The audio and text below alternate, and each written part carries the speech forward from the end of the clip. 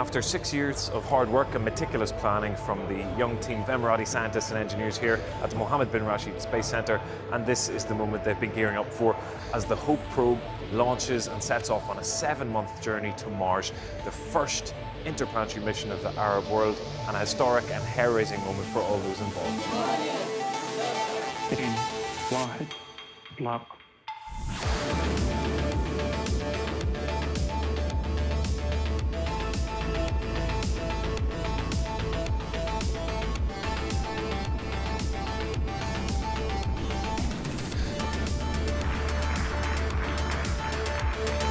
Roller coaster of emotions, really, from being excited and happy and grateful for this opportunity to being very nervous and terrified.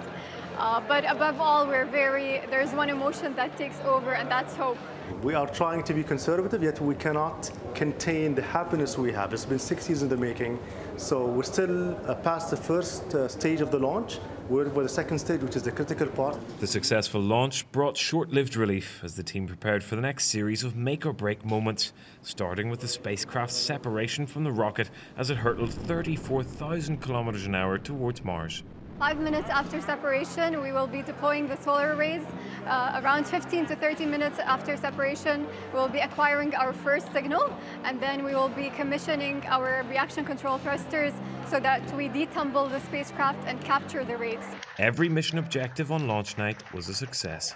We had the launch taking place and the separation of the spacecraft from the launch vehicle.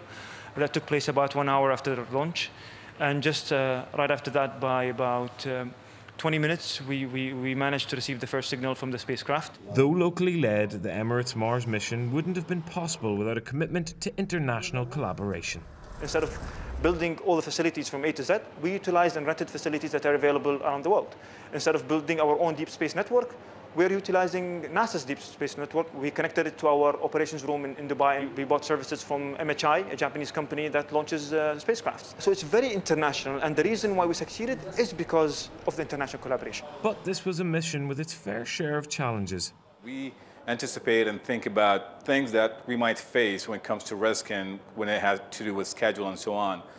COVID-19 was not one of them for sure. Starting with, had to ship this spacecraft earlier to Japan, about a month earlier than the scheduled date. That on its own was a big challenge that the team was able to overcome. Ultimately, the aim of the mission is to collect data that will be shared freely with everyone.